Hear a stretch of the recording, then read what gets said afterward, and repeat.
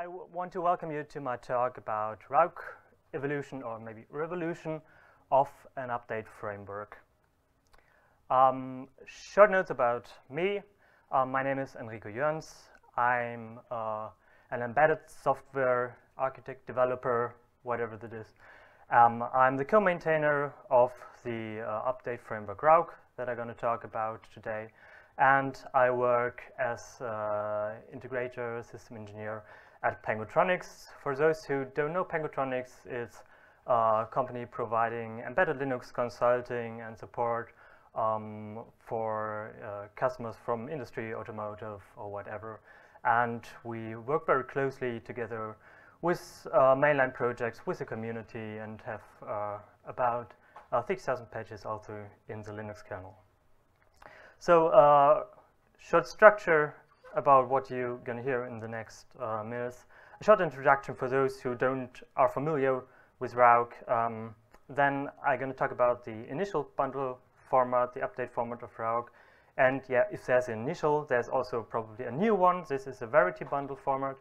And based on this, I talk about the technologies that have been enabled by this new update format. It's bundle streaming, it's adaptive updates, encryption of updates, and at the end, if I don't run out of time, I will have a short outlook of new features that are planned and have a short look about what is happening around RAUC in the community.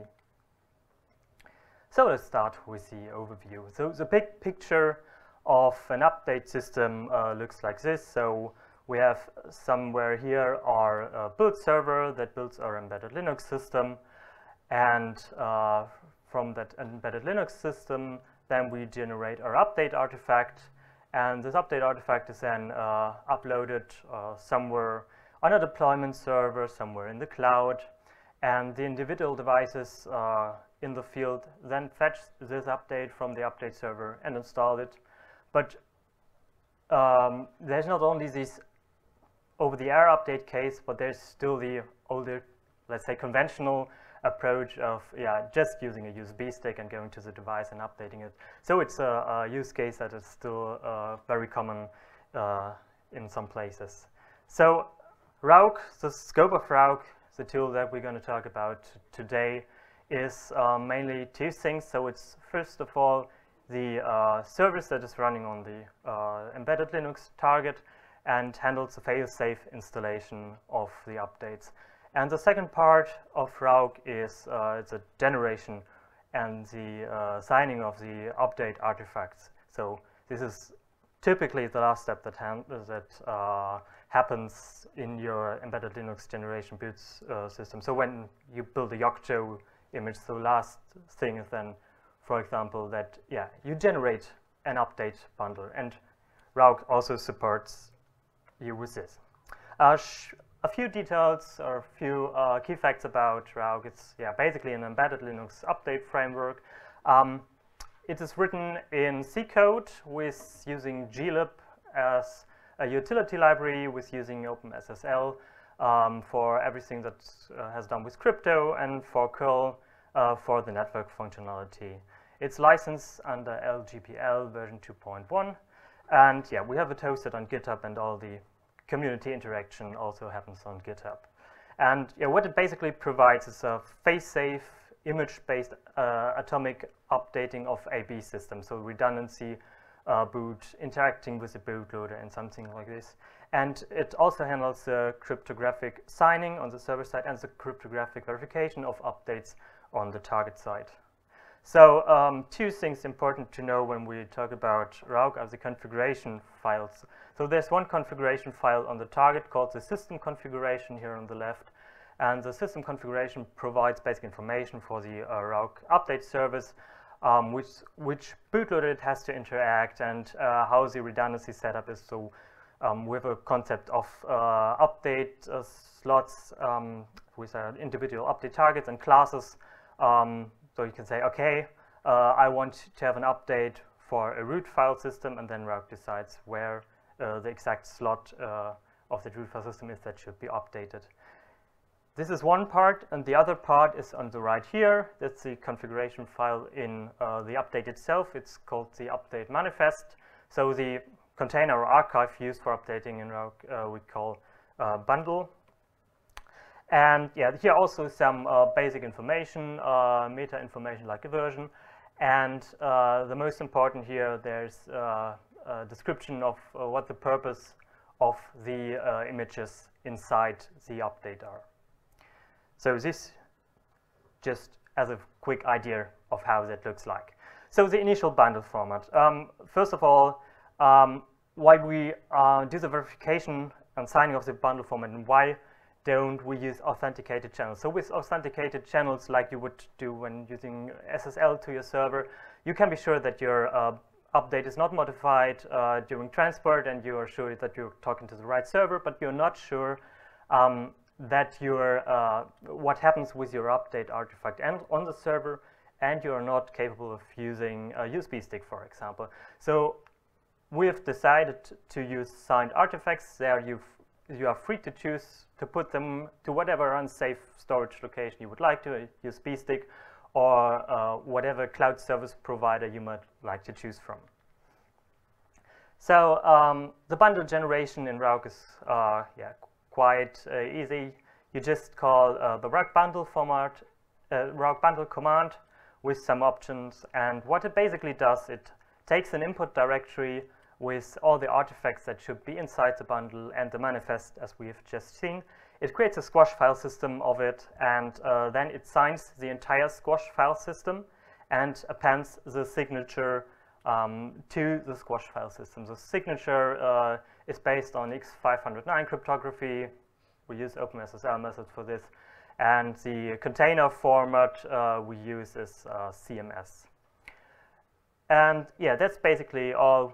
We add a size to later being able to locate the signature. So on the target side, then what we do is when calling RAUC install, we use the size I just mentioned to locate the signature, and then we use the signature to verify the integrity of the entire squash file system.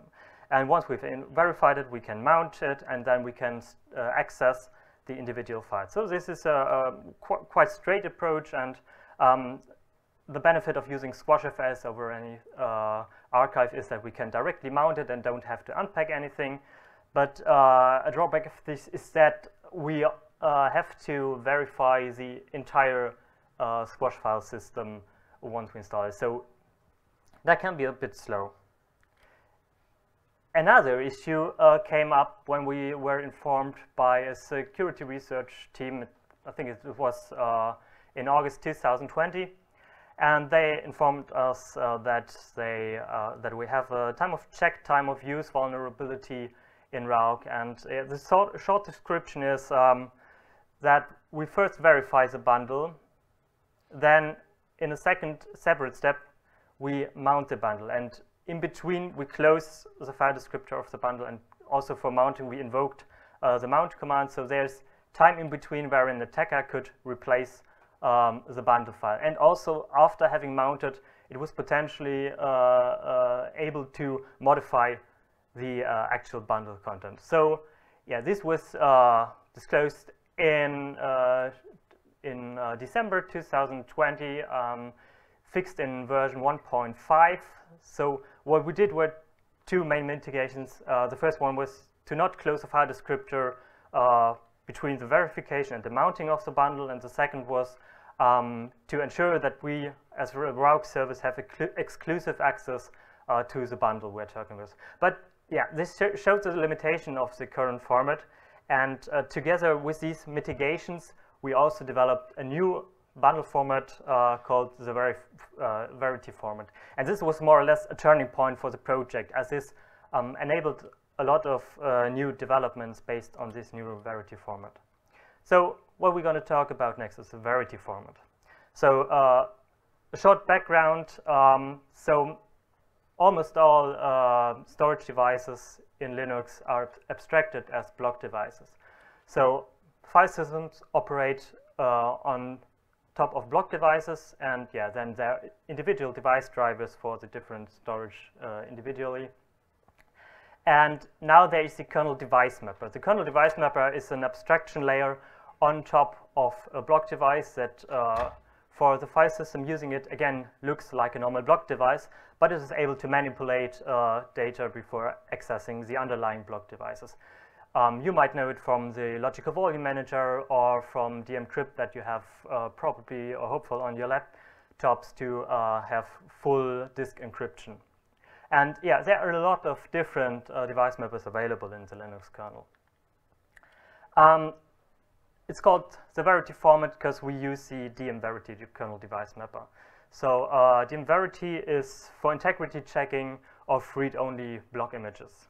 So we create a hash tree for verifying the block image. This works by splitting up the block image into different blocks, and we calculate the hash of each block and store the hash.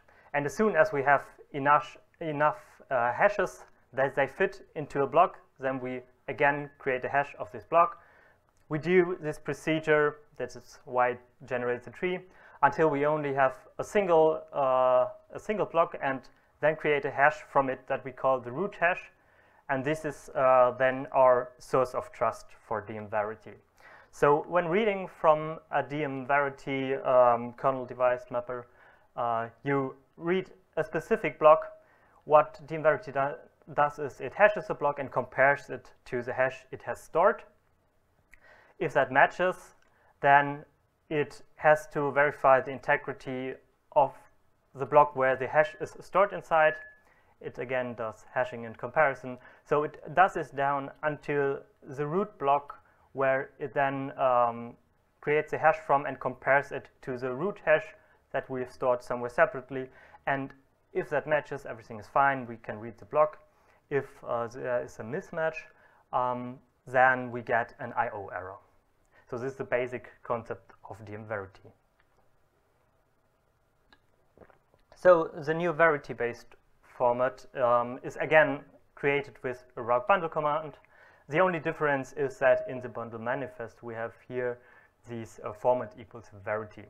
And the creation process is a bit different. We start again with the directory containing our files, then create a squash file system, and then we create our dm-verity root hash that we append to the squash file system, and we pick the root hash and put it into a copy of the manifest extracted from the directory.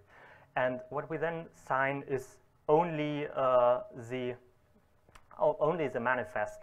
So CMS also allows putting this data that we sign inside.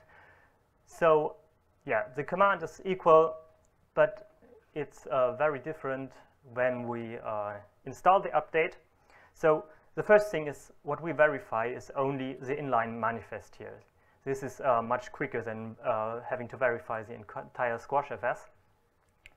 And then we can directly mount the squashfs and install our data from this, because yeah, using dm-verity, we do the verification of the payload just on demand. So when we read the bundle, then the dm-verity device mapper will verify the data on demand. So this provides fast initial verification, and this also prevents us from running into a time of check dump fuse vulnerability again, as we did before. So a logical consequence of this was to implement bundle streaming. What is bundle streaming? So normally when you install a bundle, you download the bundle to a data partition.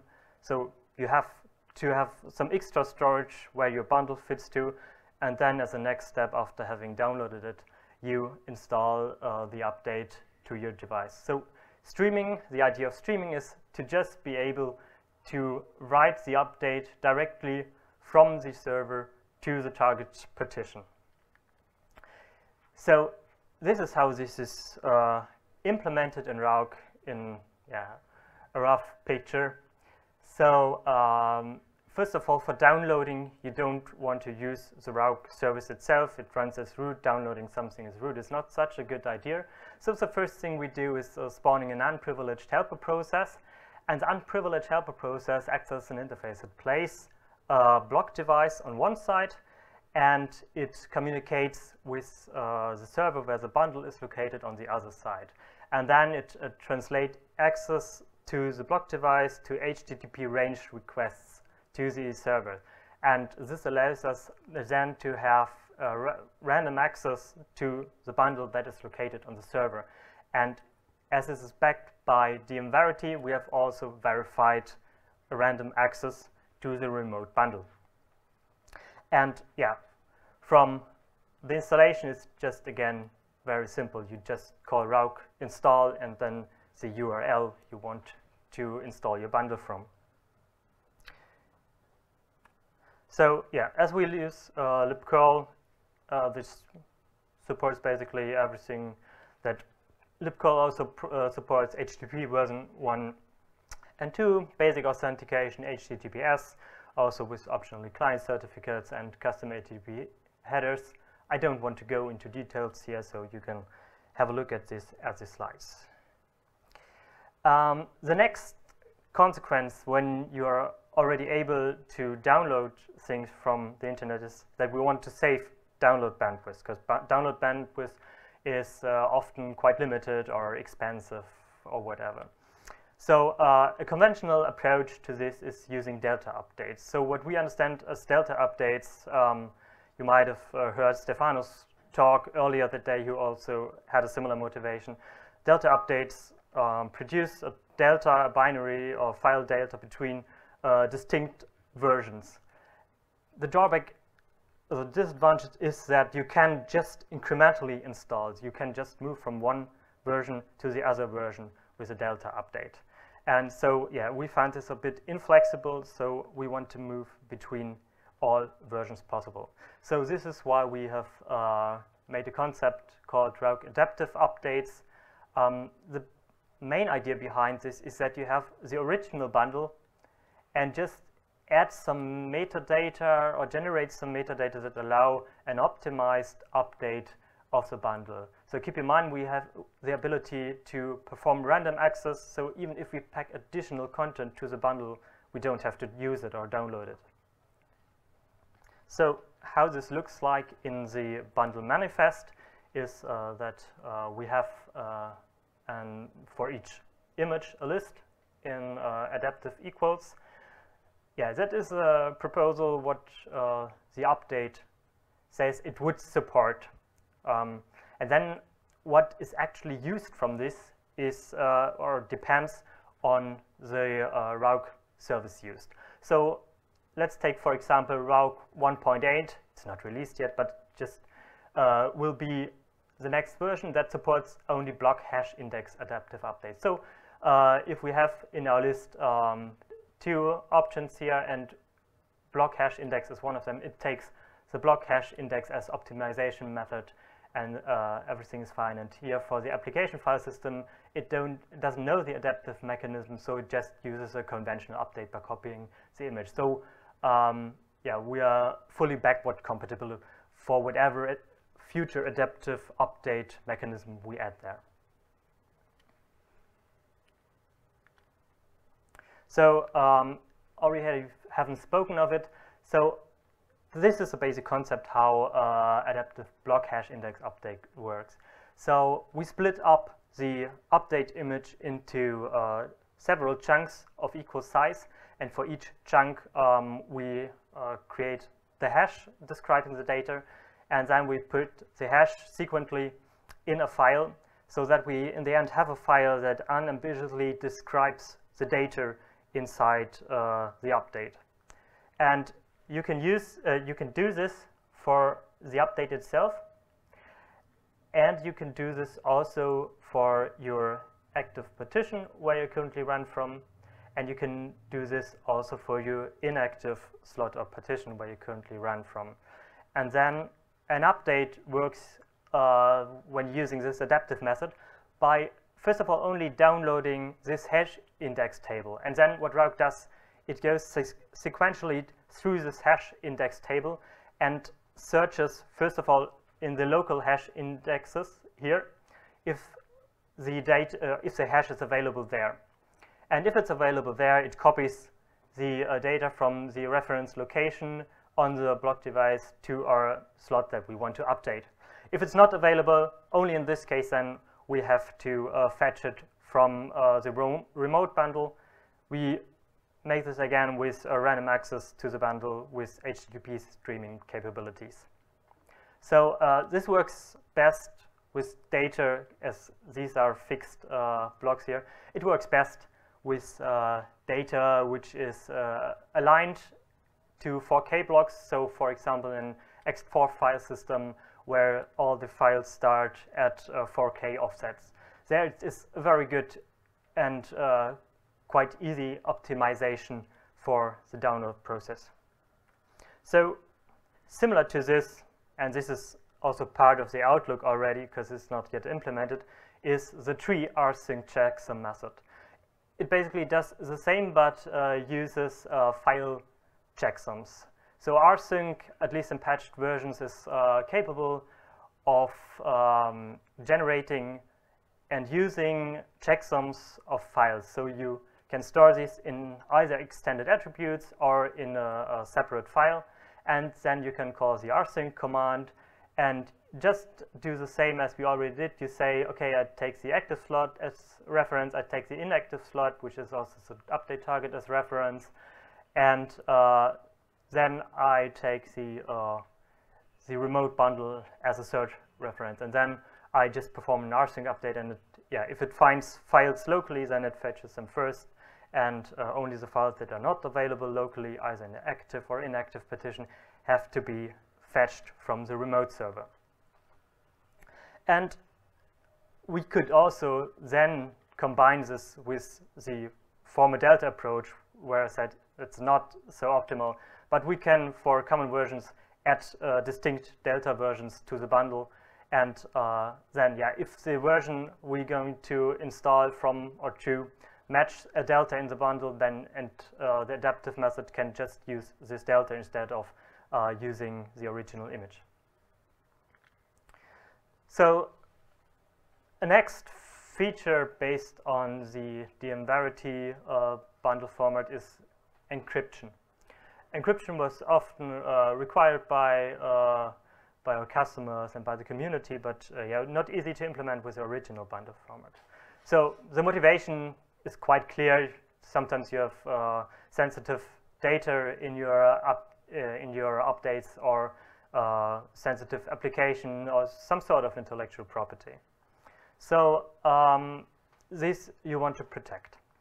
And normally the generation of the updates, or the generation of the update artifacts, happens inside your build server or inside the CI.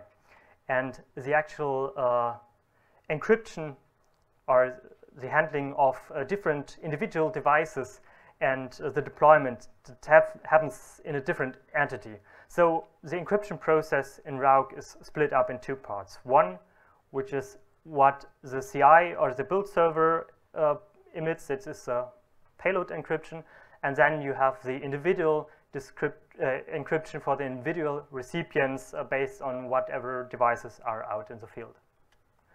So we use another kernel device mapper now. So this time dmcrypt, the one that you know from your laptop. And this is just quite simple. So we don't use it for the generation. For the generation, we just generate a random key, and then it's symmetric cryptography.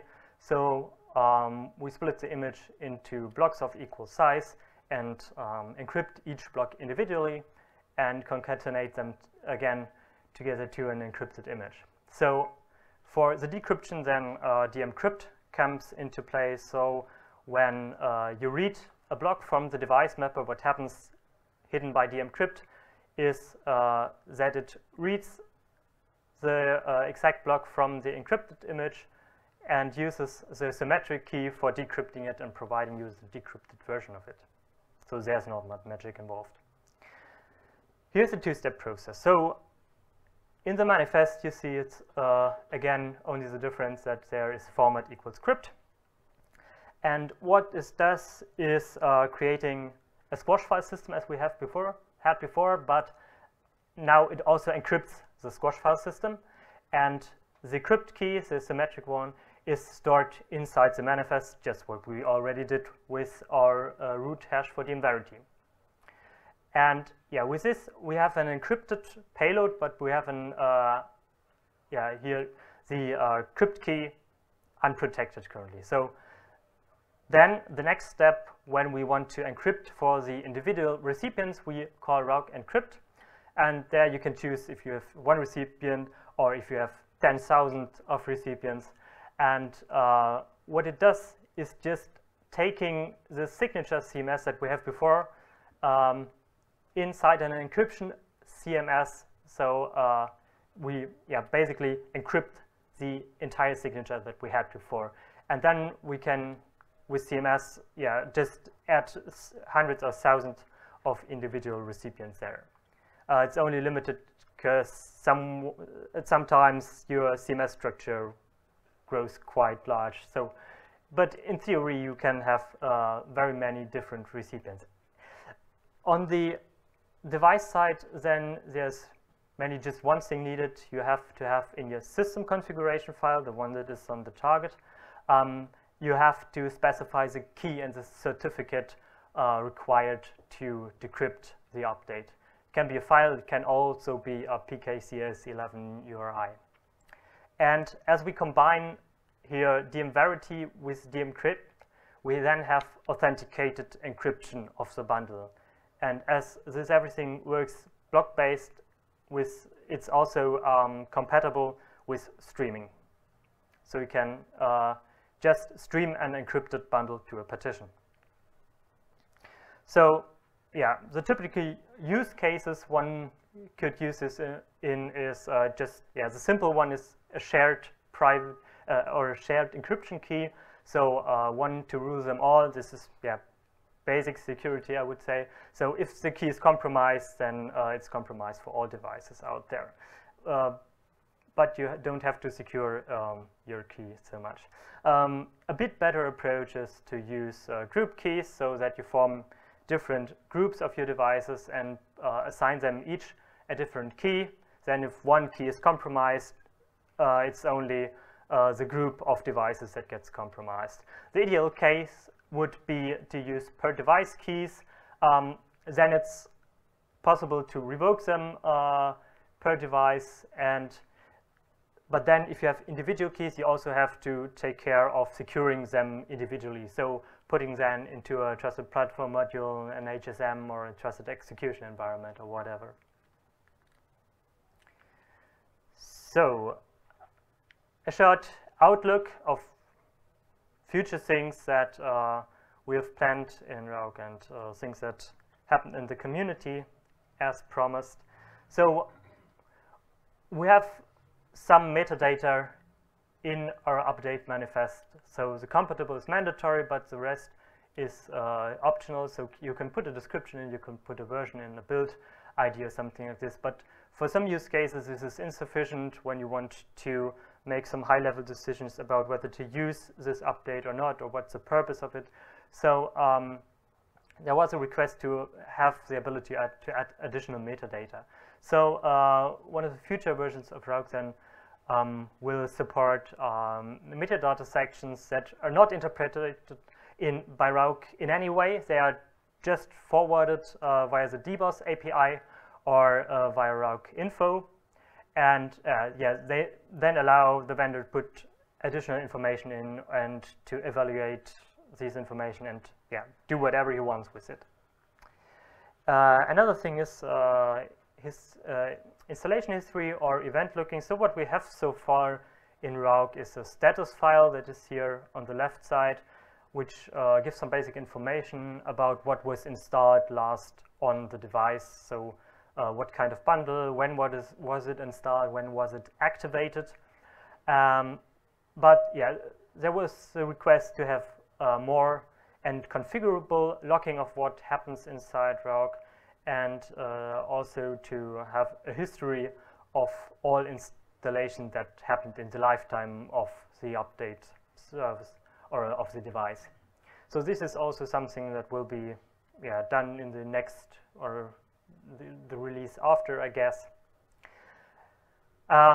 And another feature is lifecycle handling. So currently the scope of RAUC is mainly just the current installation. So it is good in installing things, and after reboot you can mark your just installed system as good, but there's no high-level perspective and tracing between what update we installed and which update after reboot we marked successfully.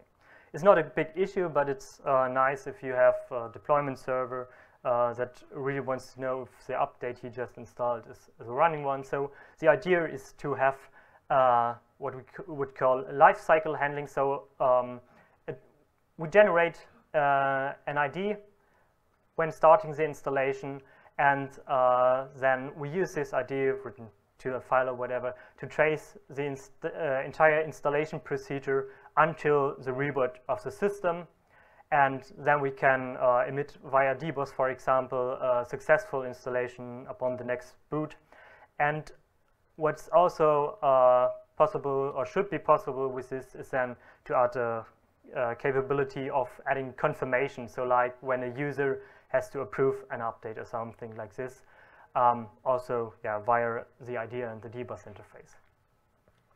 And there are some more things to do. So having multiple signers for the artifact or MFN signatures. This is well supported by both OpenSSL and the CMS structure, but it has to be implemented either by the community or project driven.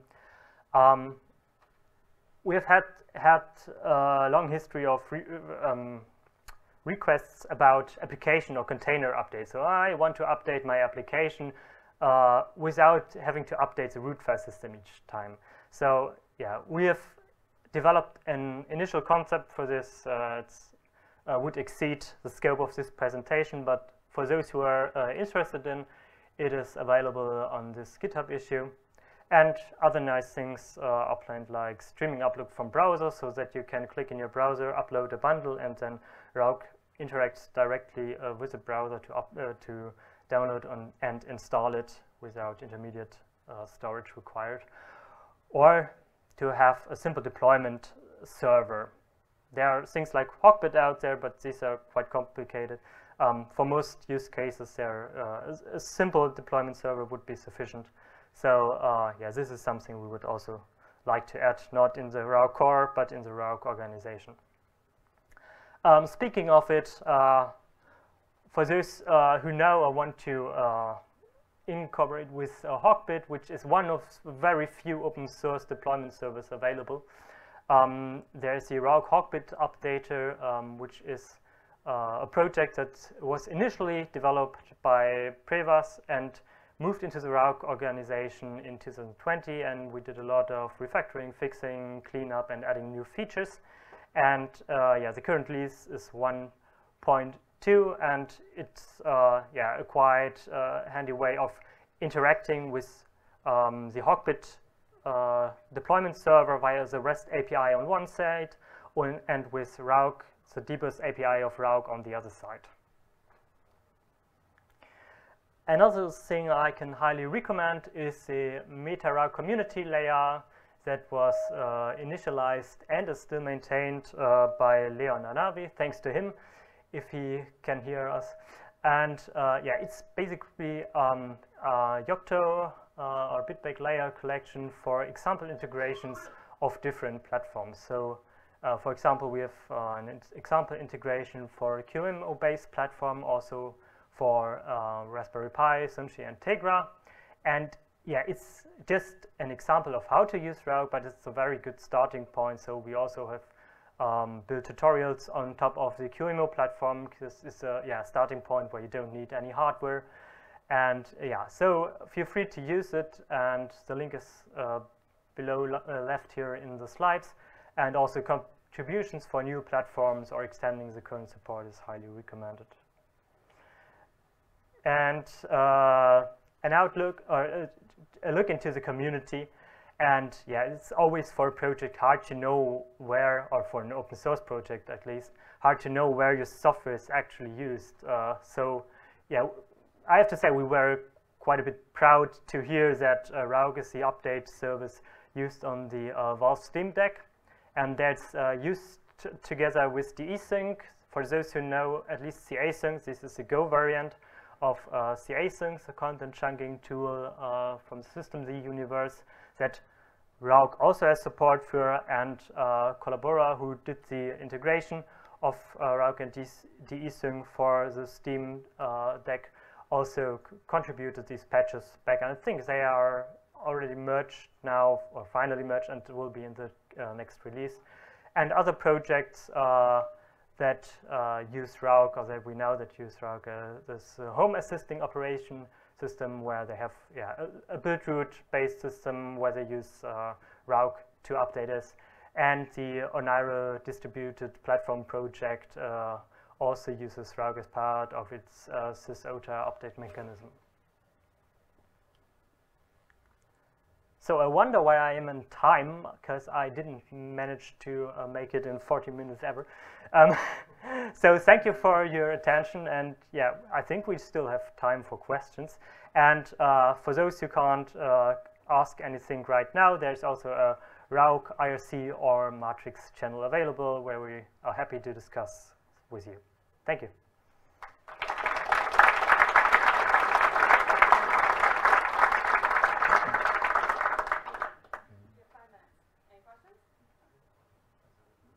All clear, fine. Or too tired.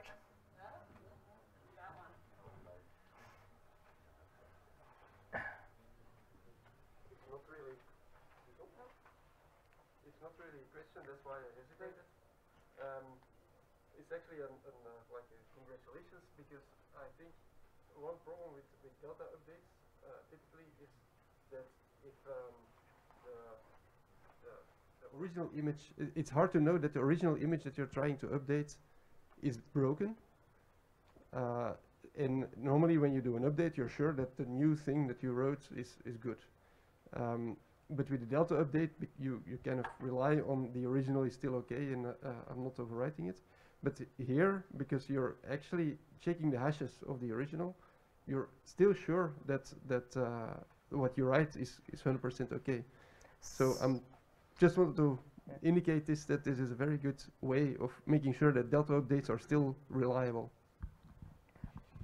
So the Delta that I was talking about was generated on the server side. So I would assume that we know that the bundle on the server side is okay, and what is written on the target side is still or can be understood as a full image update.